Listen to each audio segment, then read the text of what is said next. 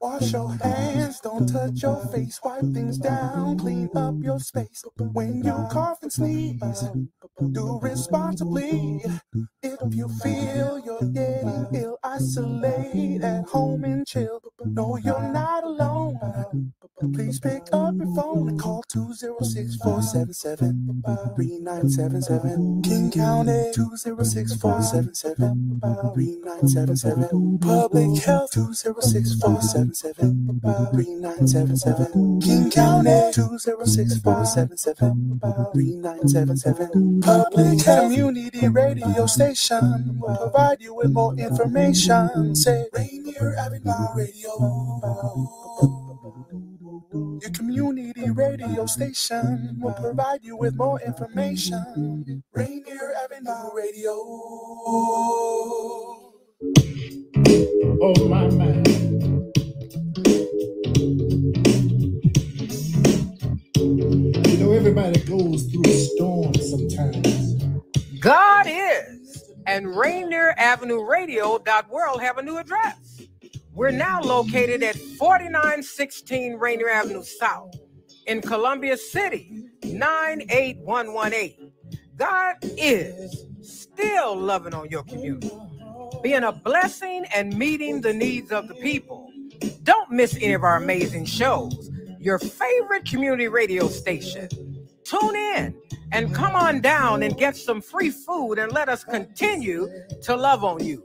Don't forget to tune in. See you soon for free food and free entertainment with God is and Rainier Avenue Radio.world. Rainier Avenue Radio.world is your 24/7 digital media hub. Tune in at Rainier Avenue Radio.world. Also find us on Facebook, Twitter, and TuneIn apps.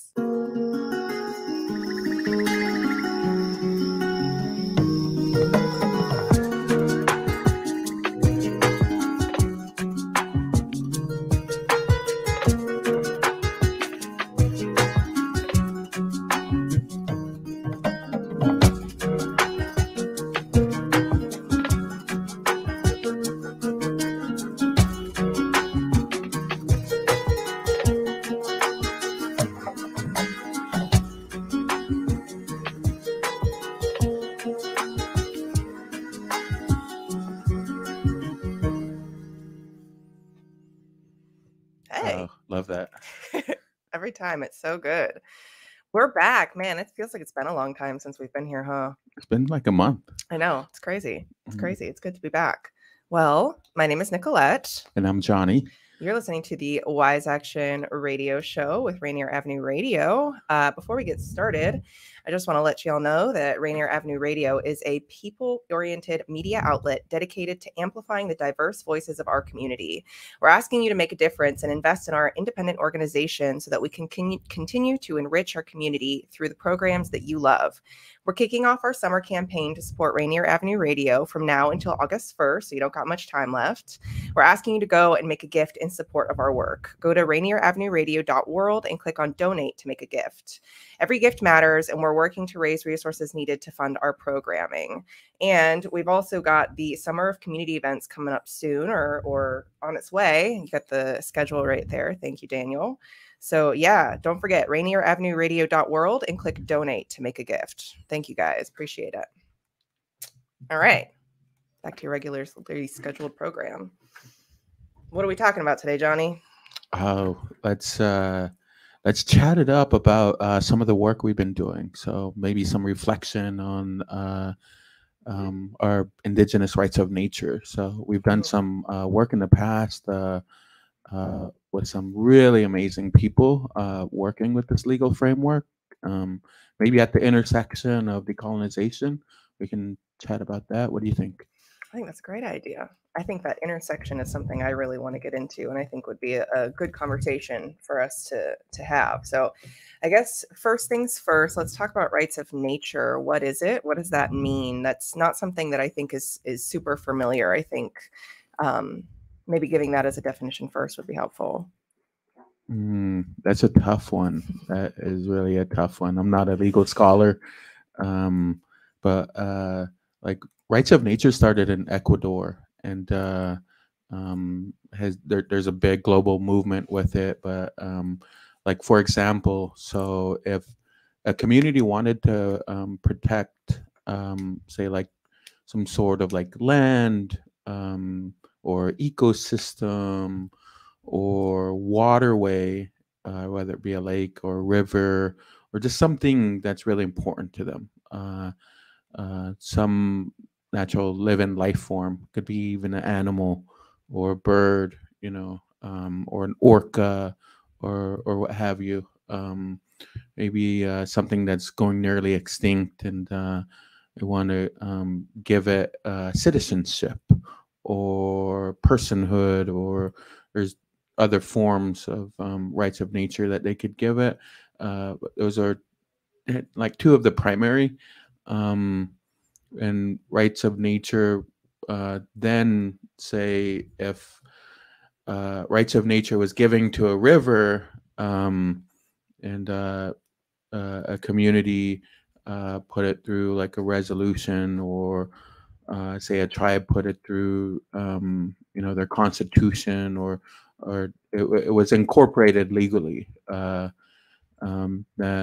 then that citizenship or that personhood, if the river was being violated through contamination or pollution by some entity, and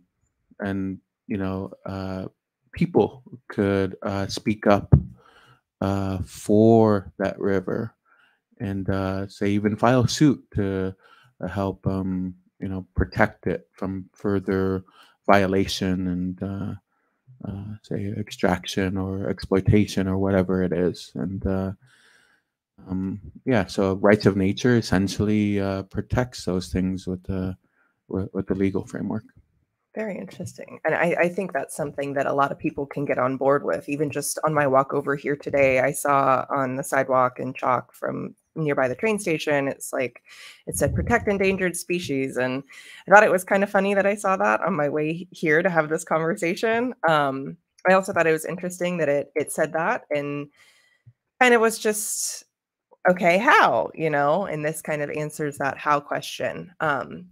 But I want to make the point that we are talking about rights of nature as a legal framework. You mentioned indigenous rights of nature earlier. And I think it's important that we emphasize that those two things are different. They're similar, but they're different. And that's kind of what I think we want to talk about more today, is like the indigenous side of rights of nature. And in order for us to talk about indigenous rights of nature, I think it's important that we talk about decolonizing rights of nature. So this is kind of like in line with our other decolonizing episodes, if folks have heard those already. So I think maybe we can get into that of what that actually means, because I think it's sort of like two hands of decolonizing and also indigenizing. Do you have any initial thoughts on that? Well, I mean, my logical brain thinks about, okay, where did rights of nature all begin, right? And it began in Ecuador, but by whom? Was it led by the indigenous people? Was it led by legal scholars? Was it led by other community members, maybe in academia, or was it led by government? Who knows? And I think that's something to take a look at, because if indigenous people weren't a part of that founding, those foundational elements of what went into the original rights of nature legal framework, then there's a lot of assumptions that can be made. I mean, Right. What do you think? Right. Well, if you're not starting with an Indigenous perspective, it's already starting from a colonized perspective, right? So taking a step back to decolonize by recognizing that that is the structure in which we're functioning under, and then moving towards a more holistic perspective as a form of like re-indigenizing, basically including Indigenous voices. That's not just in a tokenizing way. That's not just in a like, you know, checkmark land acknowledgement, now move on type of way, but in a real and an earnest way that gives people a seat at the table to actually make a decision or make multiple decisions that are specific to the places that they're in and in the elements of nature in which they're referring to, because something that works here isn't going to work for where I'm from in Florida, right? So it's the same with like different Indigenous nations, especially if we're talking on a global perspective of rights of nature. Something that's working in Ecuador isn't going to necessarily work in Arctic Alaska. You know, it's most likely not going to. So having one size fits all isn't going to work in these situations almost ever.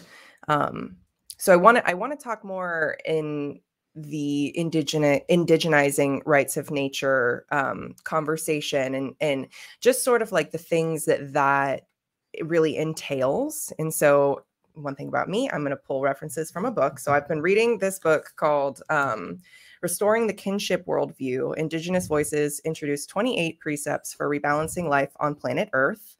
It's by Four Arrows and Darcia Narvaez, my bad. Go give you guys a little picture here.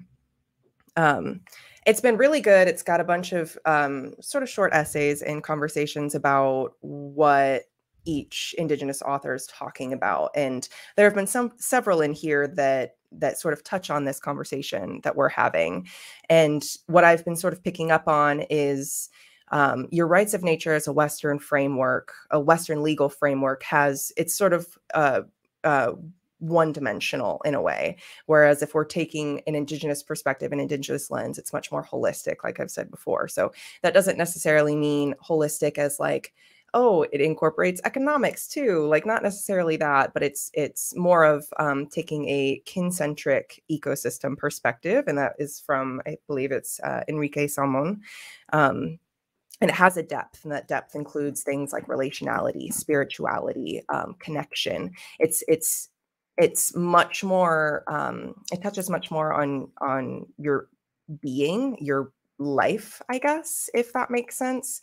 And kind of having that connection, both relationship wise and also recognizing that like the land that you're on gives you life and respecting that. And that's not something that's necessarily normal in Western society. So it makes sense under that framework that those sort of holistic perspectives aren't going to be included into a legal framework such as rights of nature.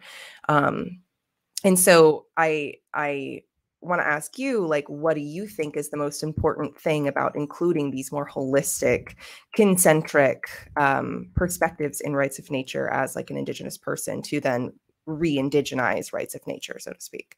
Mm-hmm. This is a great question. And I mean, the first thing that comes to mind is Indigenous sovereignty, right? And I think I don't know how many episodes back we talked about it, but there was so much substantial loss, you know, especially of like ecosystems and territory, traditional territory, you know, which included like water and land, and incorporating Indigenous knowledge within the rights of nature, like legal framework. Right. So yeah, Indigenous sovereignty, Indigenous knowledge. And if we're talking about like land back, say, you know, under like rights of nature, like legal framework, then it's like Indigenous stewardship again, you know.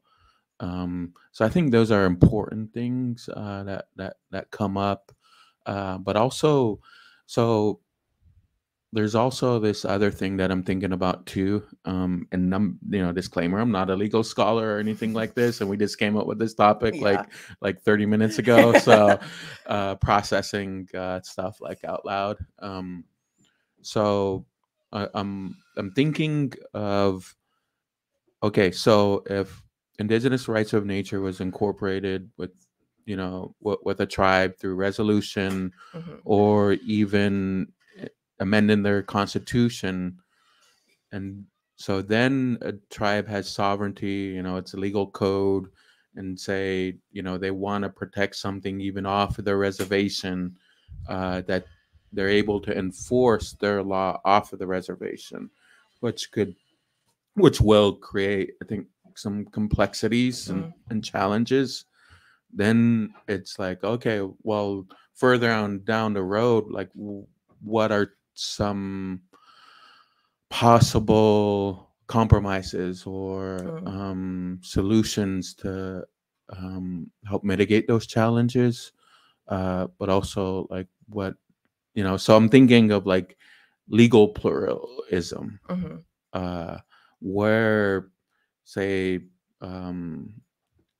tribal law, city, county, state, federal law, it's incorporated, so in traditional territories, if a tribe has indigenous rights of nature legal framework, and has identified this area within it, and they're enforcing their law.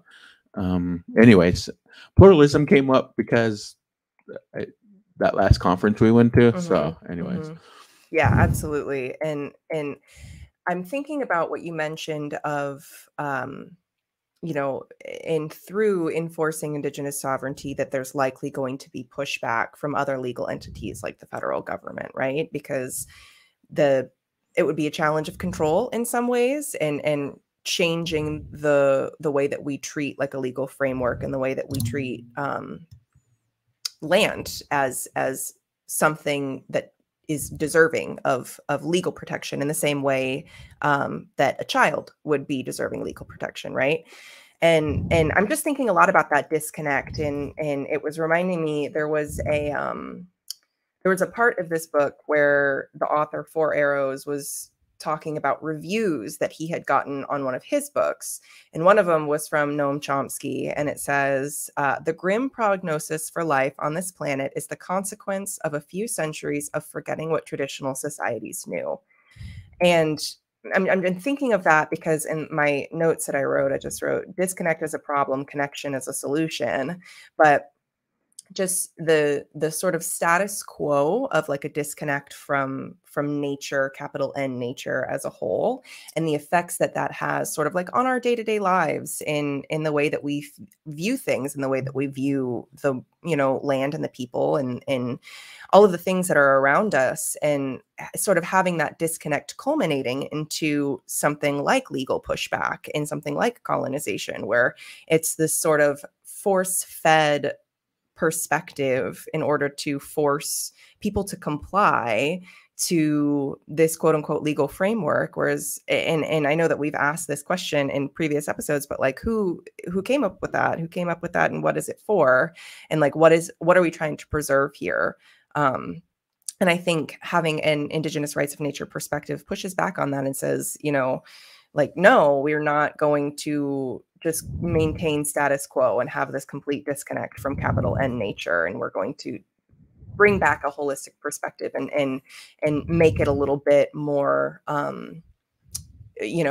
people as a part of nature, whereas it's the status quo is sort of like people separate from nature.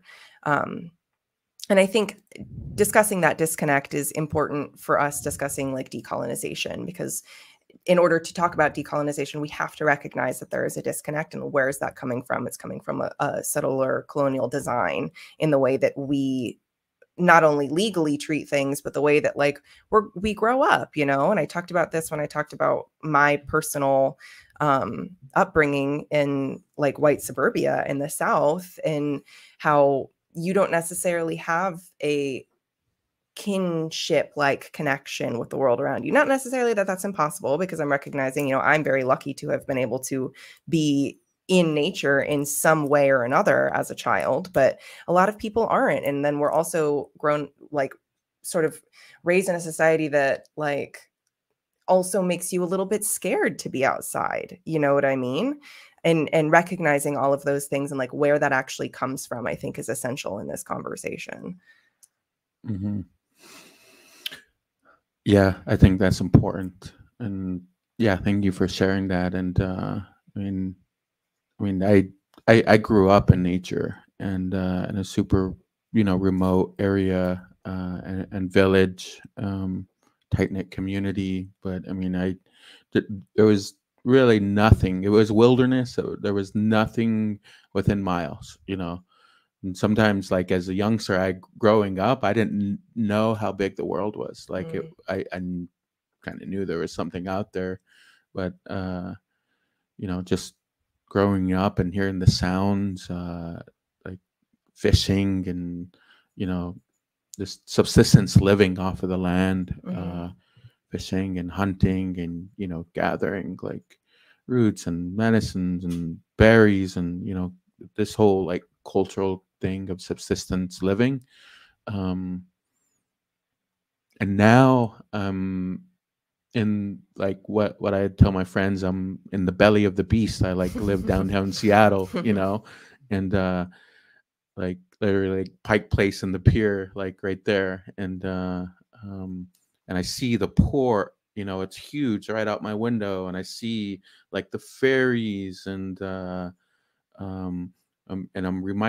right there on Elliott Bay, and then there's the Duwamish River with all of these ships going up it, and you can see just all of the industrialization of it, with all of the factories doing what they're doing or not doing, and understanding that there's a whole coalition of like organizations and people wanting that cleaned up, and even the local Coast Salish people advocating and lobbying for those things to happen, and and things keep operating like status quo. These it's not like things are like really actually getting better, and I think about like, oh, like what could rights of nature look like here, and I do daily walks along the pier there and the whole park system along the water of downtown Seattle, and it's beautiful. It's actually a good disconnect from the whole urbanization, because being right along the water and at least a nature trail along there makes me feel connected to nature. But then I also think about like, okay, what if this bay, the Salish Sea, or even this bay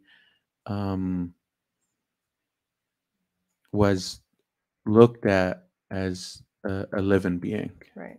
And it is. I do look at it like that, but there's a lot of like harm that's been done, and it's, to me, as I dive a little bit deeper in thinking about it and reflecting and pondering about it, I'm just like, oh my gosh, like, and I look at this as a feminine too.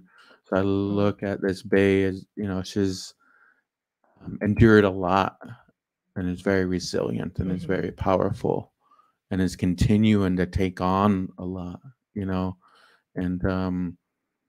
in some respects is able to balance all of that exploitation, all of that extraction, all of that pollution, contamination, poisoning, Right. And I don't know, channel it, filter it, and still, to some respect, provide an ecosystem for fish to live, to thrive, for us to do the things that we need to do. So I don't know, like, anyways, that's what you made me think of. Yeah, no, that's a great tangent. And just a reminder, this is the Wise Action Radio Show with Rainier Avenue Radio. We're talking about decolonizing the rights of nature. Easy car conversation. No, that's a great tangent, and it's making me think about something that someone said when we were in Minneapolis recently. And someone had said,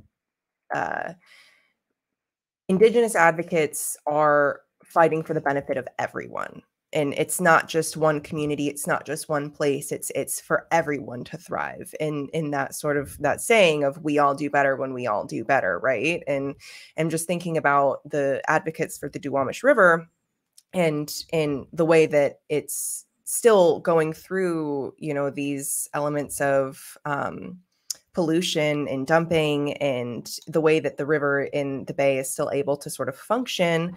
And those who are advocating for its health are not advocating for its health for one particular group of people. If the river and the bay are healthy, everyone who's around it are going to be healthy too. And that sort of being the crux of indigenous rights of nature is it's not just this one pinpointed thing. It's like a structure. It's this broader thing that's important. And I'm reflecting on when I lived on the St. Johns River in Jacksonville, Florida, and I had a friend who worked in Department of Ecology or some environmental government thing.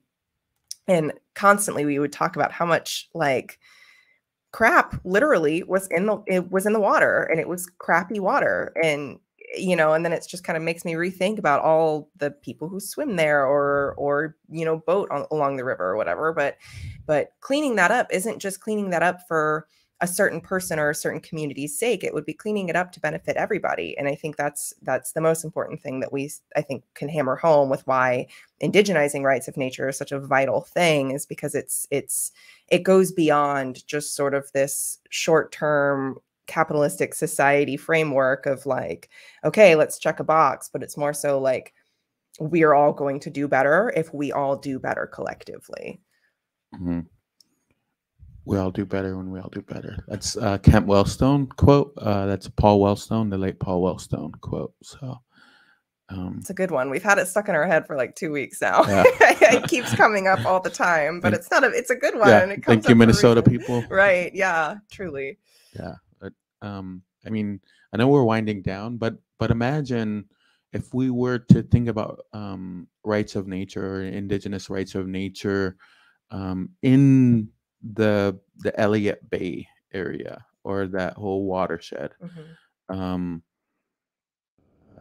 If we gave rights of nature to Elliott Bay, or maybe even the orcas that come through there, who knows what? Like, right. Like what would that mean? Would it strengthen the current like legal framework for protecting all of these living life forms? Mm-hmm. Would it undermine, right. And yeah, how could it help? How could it support like the cleanup, or how could it support the restoration of the population of like native fish, or right. native plants, or how could it support like the cleaning of the water? Mm-hmm. I mean, it's something to think about, because yeah, I mean, we need to have healthier environments so that we can exist in, but we can continue to thrive and evolve in, right. for like the long term. We're all connected to it. Doesn't matter how many degrees removed you are, you're connected, and you can trace it back somehow. So helping something is helping yourself in a lot of ways, and vice versa. So yeah, thanks for everyone who's tuned in with us talking about decolonizing rights of nature and indigenizing rights of nature. This is the Wise Action Radio Show. I am your co-host, Nicolette. And I'm Johnny, and I just got one more thing to say. Okay. Like, it sounds like we're talking about like healthy relationships, And it always comes back to that, don't it? Yeah.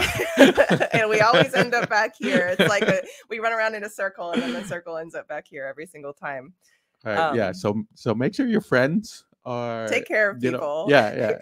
Take care of your friends. Take care and of your environment. And it's mutual. Like you there's the benefits aren't just going like one way. And exactly. It's not extractive. Exactly. It can't be. And if it is, you need to rethink your relationships mm-hmm. in a lot of ways. Yeah. Practice healthy communication, set healthy boundaries. Be like, yeah, well, it was good for as long as it lasted. Right. Yeah, we gotta, part ways with this. Cool. Thanks, y'all. All right. Have an amazing day. This is Biko Cassini.